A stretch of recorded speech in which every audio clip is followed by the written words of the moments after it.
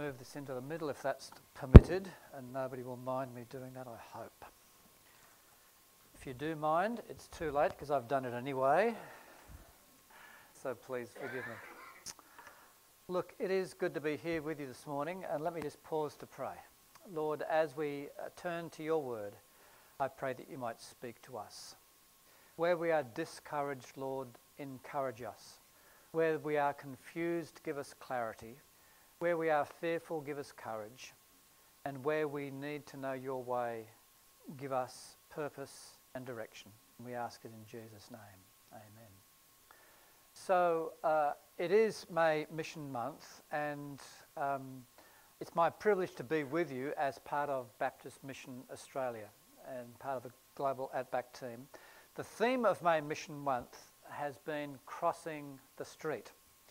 And the idea is that mission is about getting out of where we are, going to where the people are, and both being and doing and saying the good news of Jesus to them in word and deed. And so I want to speak to you this morning from this little passage in Luke chapter 10. It's a very, very well-known passage.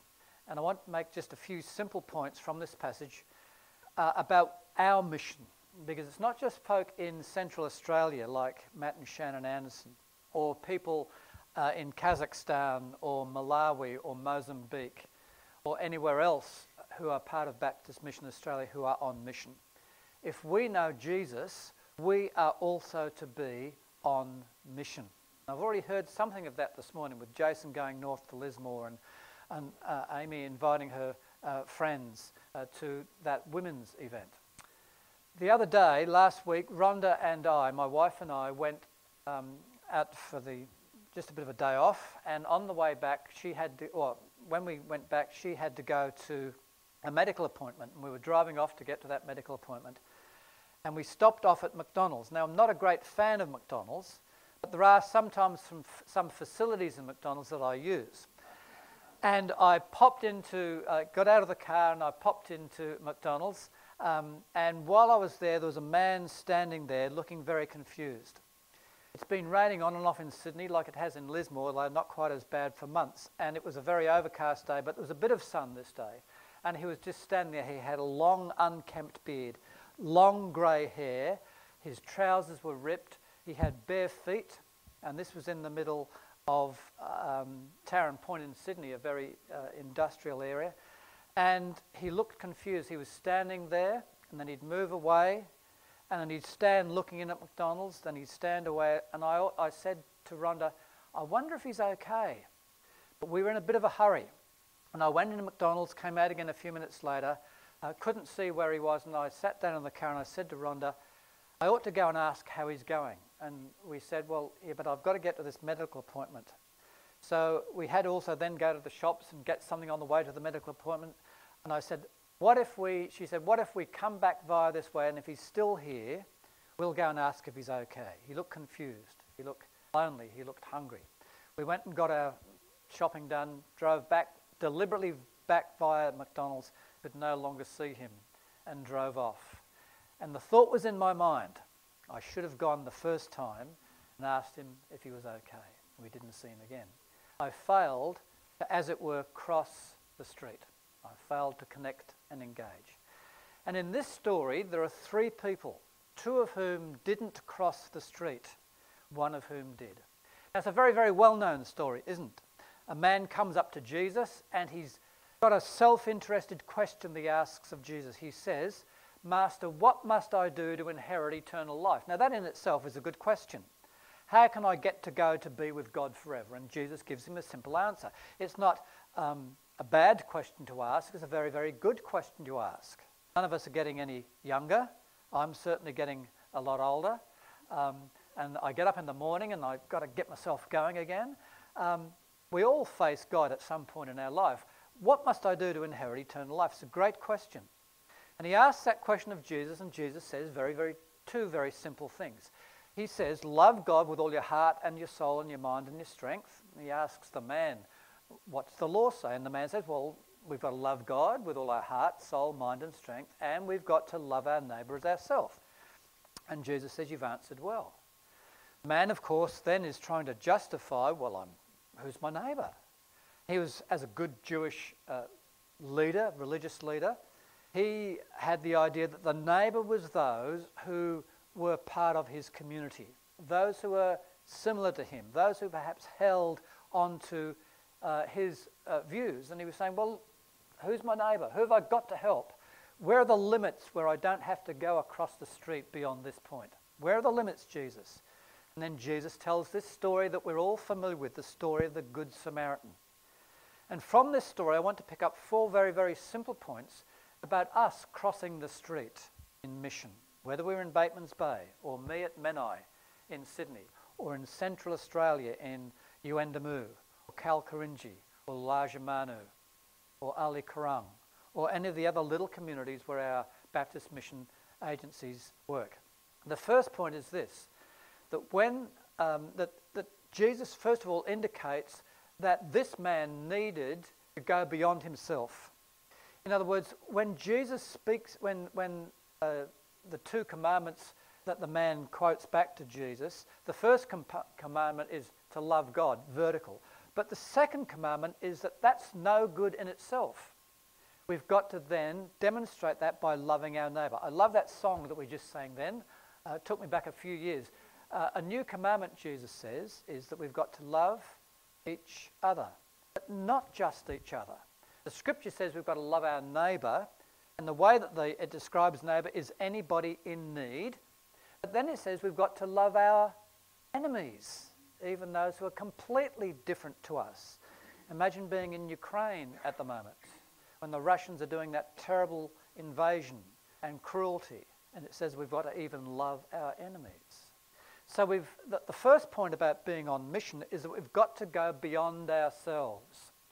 The second thing, however, in this story is that when Jesus then tells this story about who is the neighbour, he tells the story of 3 people. 2 of them don't cross the street. They stay on their side of the road. They're careful to protect their own religious purity. One is a priest, one's a Levite. Both of them were religious leaders. And they were concerned that if they went to this man who could have been dead, he was probably broken and bleeding by the side of the road, on the other side of the road, it literally says that they went by on the other side.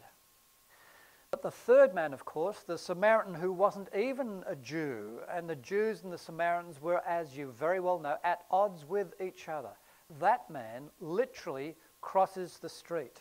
The first 2 didn't cross the street because they were afraid either perhaps of the other robbers, maybe they were still in the area up in the hills, or they were going to be ritually unclean by touching a potential dead body, and so they left the man there. They failed to cross the street. But the second point that I'd make from this story about us crossing the street is not only must we decide to go beyond ourselves to our neighbour, but we've got to embody that we've got to get our hands dirty. Now, I'm using that metaphorically. Some of you, when the fires came through those years ago, you literally did get your hands dirty, didn't you? With the soot and the dust and the grime, and that must have been an awful time. Jason, you got your hands literally dirty in the mud of Lismore. We got our hands dirty with the dust of Central Australia over Easter. This man literally got his hands dirty in the blood and the dust on the man by the side of the road. And we've got to be prepared, if we're going to be on mission, if we're going to cross the street, be prepared to get our hands dirty, physically sometimes, but metaphorically sometimes. Get involved in things that are unpleasant. I suspect it wasn't much fun in Lismore, Jason. It was discouraging, perhaps, and depressing, and hard work. It wasn't always fun in Central Australia. And sometimes we're going to be asked to go into uncomfortable places in our community with people whose values and views we don't agree with. But we've got to be prepared, if we're going to be on mission, to get our hands dirty. Like Matt and Shannon in Central Australia, whose house, just 2 years after that, or 1 year after they were there, whose house was completely trashed, $200,000 to repair it. They had to go and live back in Alice Springs again. And now they're back living in that community again. They got their hands dirty. The first thing, we need to go beyond ourselves. Secondly, if we're going to be on mission, like Matt and Shannon or any of us who follow Jesus, we've got to be prepared to get our hands dirty sometimes, out of our comfort zone. But the third thing that I learned from this story is that the Samaritan crossed the street, crossed the road, he got his hands dirty, he went beyond himself. But thirdly, what did he do? He embodied that. He embodied the mission in his own life. What do I mean by that? Well, he shared the gifts that he had. He put the man on his donkey. He didn't just feel for the person, he actually did something about it. He got involved. But he embodied it in his life. He practiced. He demonstrated in who he was what the love of God really meant. And we need to do that, don't we? If we're going to be on mission, we've got to actually embody in ourselves the love of God for other people. Prepared to get our hands dirty, using our own resources. Wonderful that you've raised $3,000 for the cancer. $300. Well, that's still pretty good. But you've given $3,000 to Lismore, was it, last year? Wonderful. Embodying the love of God when you helped people in the fires all those for weeks and months 3 years ago. Embodying the message of God. People won't believe.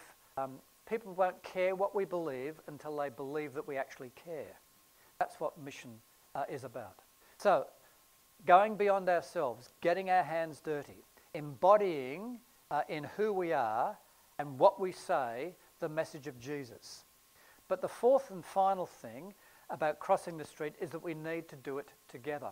Mission in Central Australia would not happen, Matt and Shannon could not do what they do without partnership. What does this man do in the story? Well, he uses what he's got. One joking way of looking at this, he partners with the donkey first of all, doesn't he? He puts the man on his own donkey and he leads the donkey with the man draped over the donkey until they get to the inn.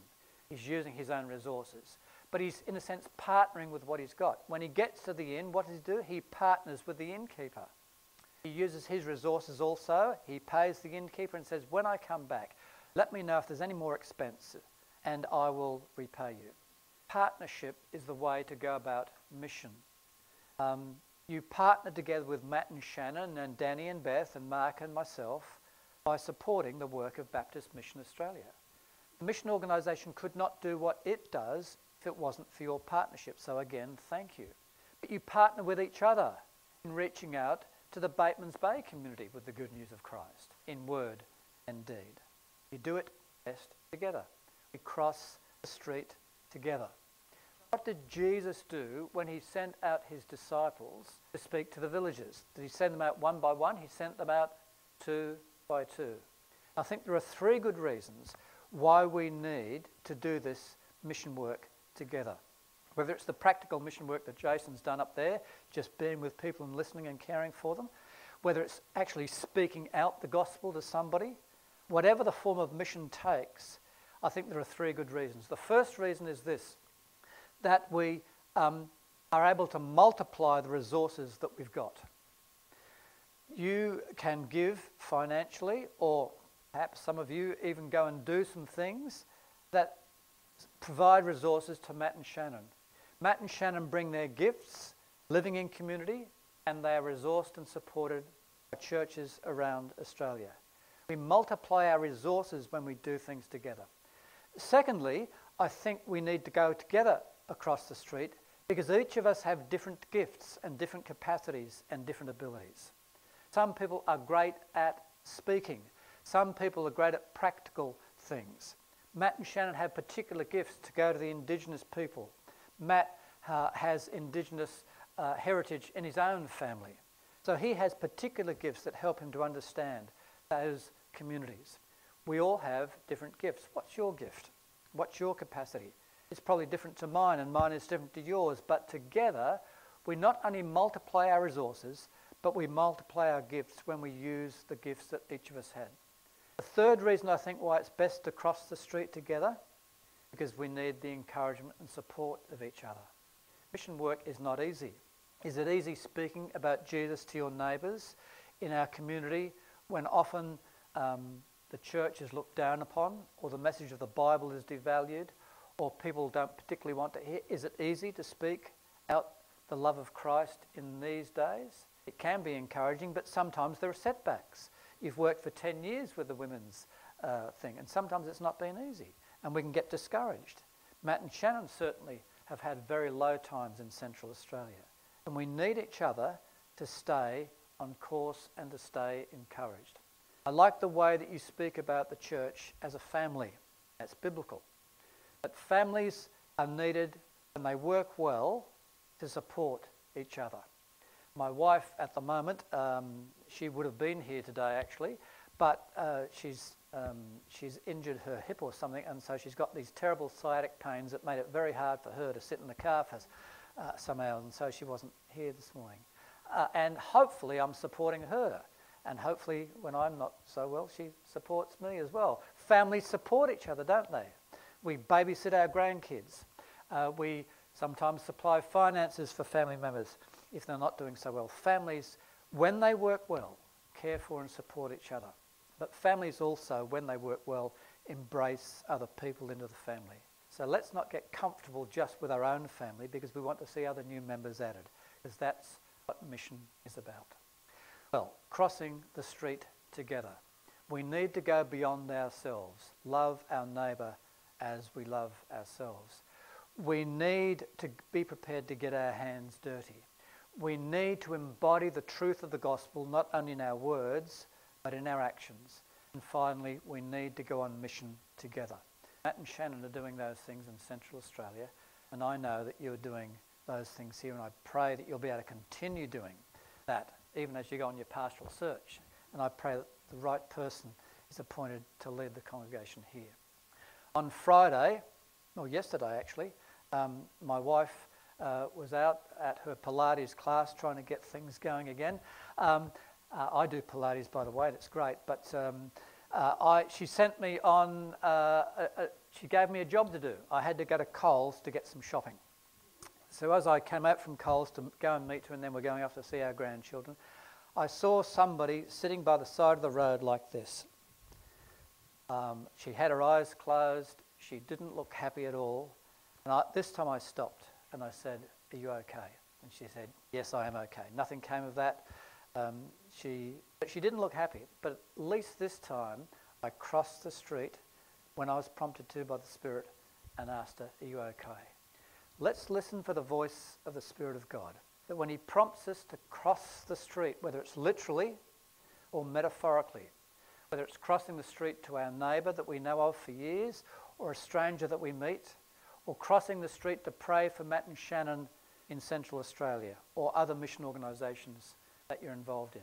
Let's listen to the prompting of the Spirit and be prepared to get out of our comfort zone, to get our hands dirty, to embody the gospel message in word and deed, to do it with other people so we stay encouraged and empowered, and so our resources are multiplied. May God continue to bless you and guide you as you do that here in Bateman's Bay, but then around Australia as well through Baptist Mission Australia. So thanks, folks. Can I pray for you? Okay.